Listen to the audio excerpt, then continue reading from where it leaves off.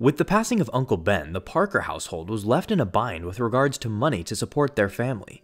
Peter Parker, now Spider-Man, began looking for ways that he could help contribute financially. Peter went forward with the idea that he could use his powers and abilities as Spider-Man to get some money. In his mind, one of his best ideas was to go to the Baxter Building to talk to the Fantastic Four to see if he could join them. Upon his arrival to the Baxter Building, he noticed that the door was only functional when operated by one of the Fantastic Four, so he had to find a new way to get in. Spider-Man made his way to a building across the street and shot a web to the Baxter Building and began to walk across his web like a tightrope. While Spider-Man was moving across his web to the base, an alarm was triggered and Spider-Man appeared on the monitor notifying the Fantastic Four of the intrusion.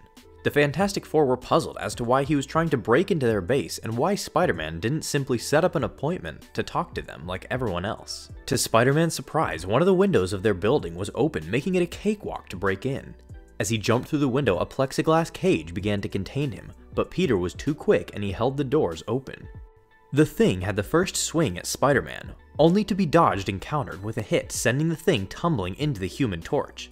Mr. Fantastic stretched out his arms to grab Spider-Man, but was hit with a web shot that tangled up his hands.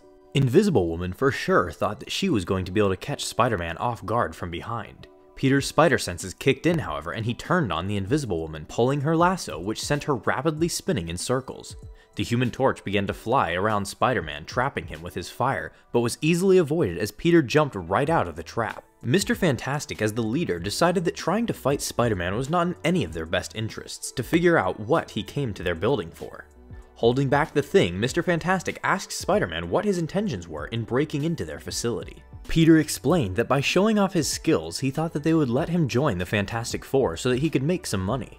Unfortunately, the Fantastic Four informed Spider-Man that they were a non-profit organization, and that all their proceeds go to paying bills, research, and the development of new crime-fighting equipment.